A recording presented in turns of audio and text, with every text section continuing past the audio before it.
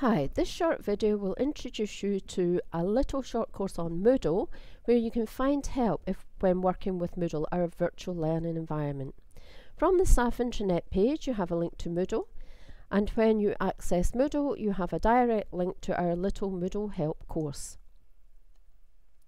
The Moodle help team is made up of Stephanie Burns, who is the manager of all the library learning centres, and Jessie Allison, who is the facilitator for business and adult education based in LLC 1, Lydia Haram, who is a facilitator for DCSI, Digital Creative and Service Industries, and Lydia is based in LLC 3, Mark Haynes Kershaw, who is a facilitator for construction and engineering and sports, and he's based in LLC 4, and Gary Dicker, who is the learning facilitator for HCSP, which is hospitality, catering and service provision.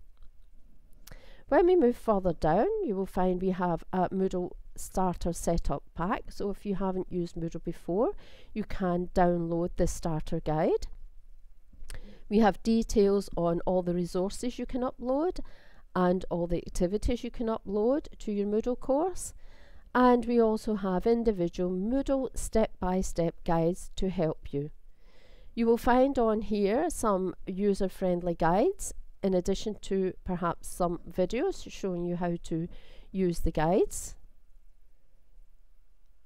And you will be able to find information on how to embed YouTube clips, how to create and use Turnitin boxes, and how to create digital submission boxes for your student. In addition, there's a little calendar add-on facility called Moodle Scheduler, and there are details of how to use that too.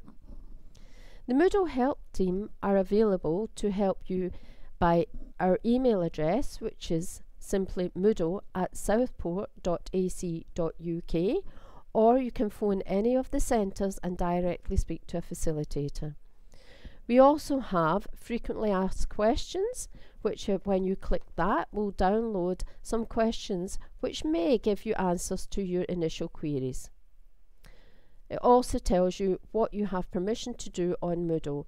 If you are a teacher and you will be made an editing teacher on a course, or you may well be made a non-editing teacher, and your students obviously will be enrolled as students, so they do not have any permissions to change anything you put on Moodle.